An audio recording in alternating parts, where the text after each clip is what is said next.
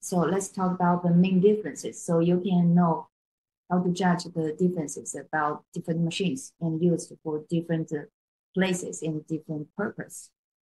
The principle, monopolar high frequency electromagnetic wave can be conducted to the deep thermal layer of the skin.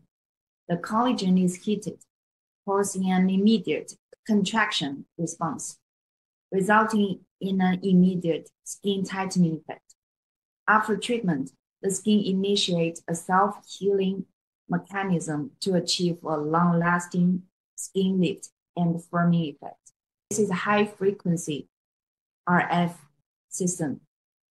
Normally, the treatment time is 6 to 12 months.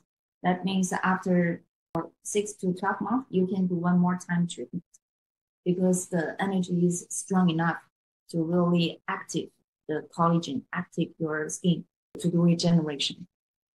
Advantage is it's very safe. It can be used for the whole body. Disadvantage is very painful comparing with HIFU.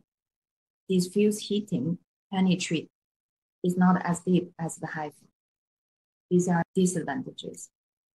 But the result is very nice, just like the Thermage machine.